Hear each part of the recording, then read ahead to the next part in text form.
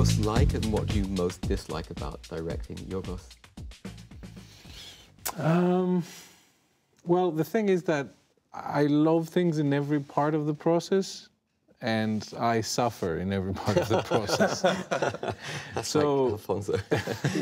so it's those little things, you know, when you're thinking of an idea and you think, you know, it's difficult and you're trying, and then, you know, it feels like you found something in that moment, and then, you know, so you start the writing process and it's really difficult and it takes a lot of work and focus and it doesn't always work. But then, you know, you start reading something that, you know, you start feeling excited about making it, and then you know you're going to be soon confident enough to put it in production. Filming I find extremely stressful. You do? All of you? Yes, I do. Really? I mean, it was like Alfonso saying before. It's murder. What was the toughest thing for you about The Favourite? Was there one moment that was really, what things went wrong, or?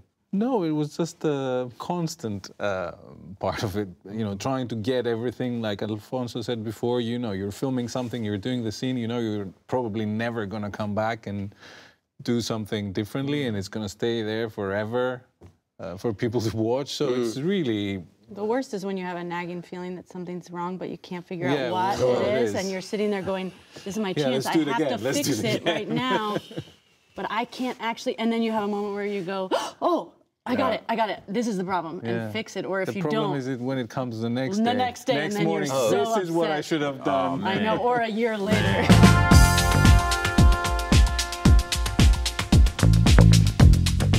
What did film school fail to teach you, Yorgos? And you went in Greece.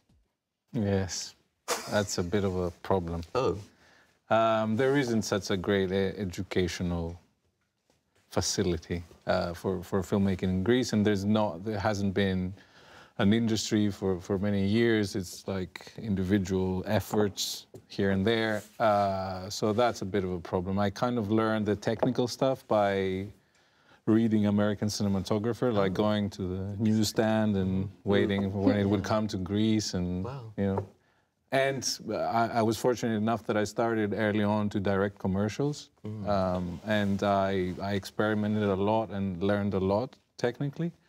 But on the actors' side of things, I was also fortunate enough, although I never intended, to direct theater, to do plays in the theater in Greece. So that enabled me to figure out how I could work with actors and how to get where I wanted to get. And in that respect, we do have a luxury in Greece and have like 2-3 months of rehearsals before we stage a play. And that was a very useful school for me. What was the key thing you learned about working with actors?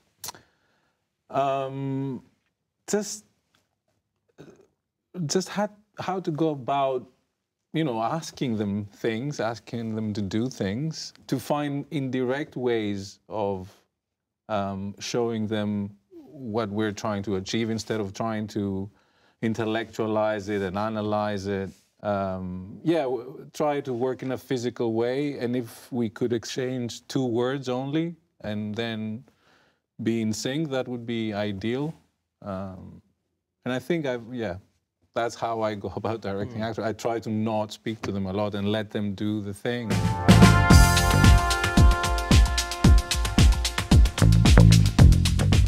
Yorgos, you've come from Greece. How do you feel about making a studio film? And have you been in talks about doing any big studio films? To be honest, it wasn't very different for me. And again, it's that kind of differentiation. What is a studio film and what isn't? So long as I have the creative freedom that I need for each film, as Pike says, you know, whoever, you know, believes in the project and is willing to back you up, you know, it's a great opportunity to keep working. So I really don't see it like that. I see, you know, the stories that interest me, the next film that I want to do, how I want to do it differently, or the things that I want to develop further.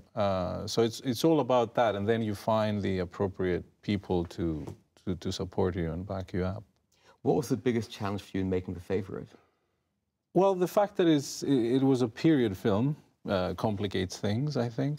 And it makes it more expensive. It was the most expensive film to date. But what I find challenging ever since I started making English language films is that although, of course, I do have more means than when I used to make films in Greece, at the same time, they come with a lot of more rules and restrictions. And I'm always struggling to find the way of doing things in a different way, doing things the way that they fit the film that I'm making at the time, and not just because there's a system that works in a particular way to adapt the creative part to the machine. So it's been a struggle to find those ways. Hello, my name is Spike Lee. I'm Marielle Heller. Hi, I'm Ryan Coogler. Hi, I'm Bradley Cooper. And you're watching The Hollywood Reporter. I'm The Hollywood Reporter. The Hollywood Reporter Director Roundtable. Directors Roundtable. On YouTube. On YouTube.